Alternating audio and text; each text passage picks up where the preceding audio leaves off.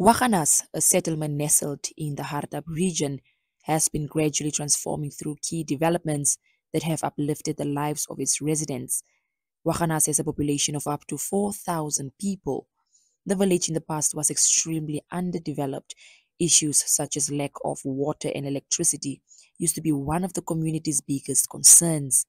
Though unemployment still persists in the area, having received electricity and proper sanitation is a game changer for the community of Hoachanas.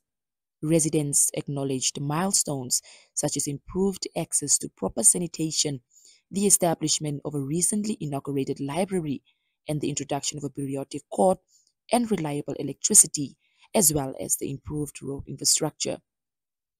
These strides, traditional councillor of the Cape Town Traditional Authority, Simon Gerardus, said have brought hope and progress to the area. In our community, we could get electricity because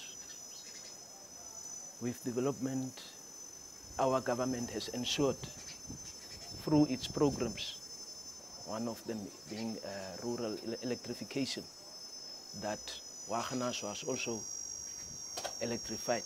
It is since then that we are having electricity provision in our community on a prepaid basis, and that each and every household, no matter what the condition of a house is, at least can, when it comes to darkness, it can switch on lights, and that entails many aspects like your own safety as well.